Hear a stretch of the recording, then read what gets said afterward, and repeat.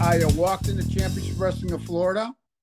They introduced me to Hiro Matsuda, who trained Hogan and broke Hogan's leg, Yeah. and trained a bunch of the top guys. Mr. Wonderful Pondorf. Hiro Matsuda fell in love with me because I loved working out. He worked out with me, did everything. I was in the ring like in the off season, like 4 months later. Oh, I made my wow. debut, and the rest is history. It was a 15-year, like 4th of July fireworks. Wrestled every top guy. Yeah. I mean, you name it. Four Horsemen, the Slam heard around the world on with Yokozuna on the Intrepid, the Lex Express, Monday Night Wars. Man, Yeah. all the way from '86 to '01. Wow. Well, yeah, you had an amazing career. I want to talk a little bit about training under Hero. I Okay. heard, I know about the Hulk Hogan leg breaking.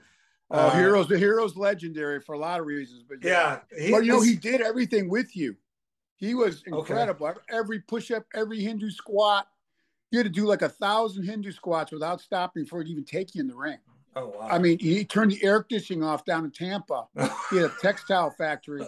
He had you run 5 miles in the afternoon and come back and do all your push-ups and Hindu squats until you could do 300 push-ups with him doing 30, you doing 30, 10 sets, and then 500 Hindu squats and 500 jump squats. Took you about an hour and a half, 2 hours to complete. Wow. And he wouldn't even take you to the ring until you could complete that. And very few guys could ever even complete that. There'd be him and I would do that. Be a puddle of sweat on the floor in that textile. It was probably 120 degrees in there. I mean, like, it was unbelievable. Huge puddle of sweat.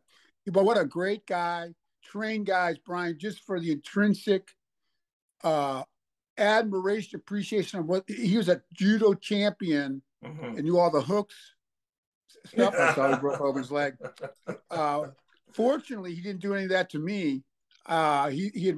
He liked my work ethic, and I told him, "Do I have to learn any of those hooks and stuff?" He goes, "No, wrestling's changed." He goes, "You don't need to know that stuff." And but I graduated. He told me I was probably the fastest graduate. Oh, wow. From starting the training, not to brag, but I will.